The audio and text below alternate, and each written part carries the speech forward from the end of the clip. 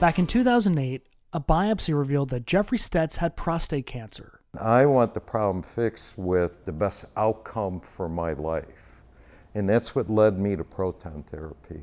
Proton therapy uses particles to fight and kill cancer cells.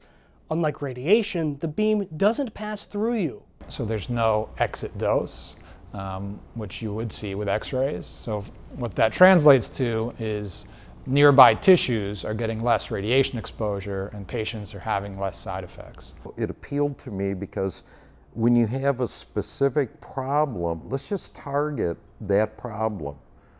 You know, it's more like a sniper versus blasting.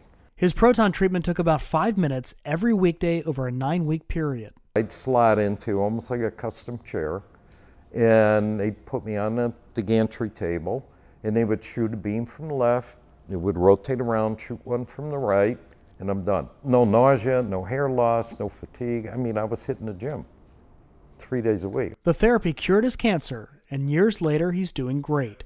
The proton machine in his stereo is still being calibrated.